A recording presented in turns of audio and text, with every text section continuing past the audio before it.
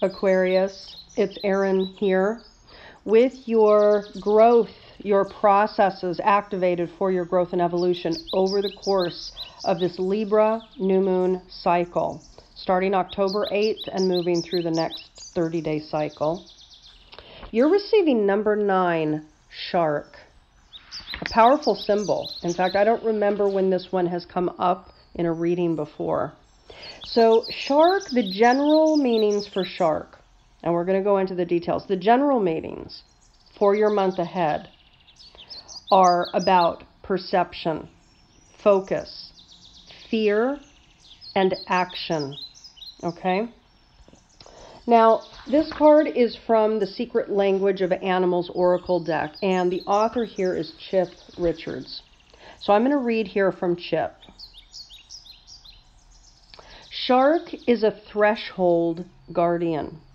Her role is to test your commitment to the path that you have chosen.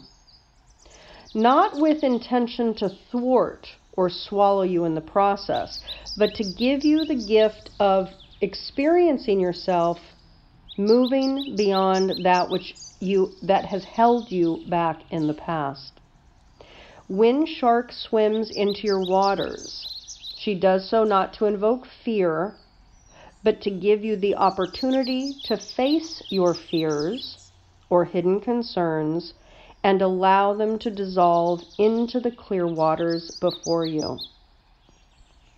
Shark connects us with the creative element of water, with a level of discernment that allows us to be clear, decisive, and direct. Use your sensitivity to inform your actions. Harness the power of your emotions, but do not be consumed by them.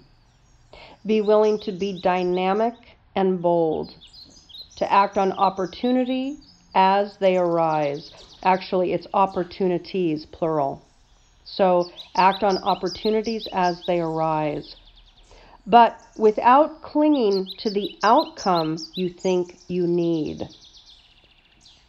Shark's message is to stay in motion and focus on that which moves you forward, while remaining open to other gifts that may emerge on the path.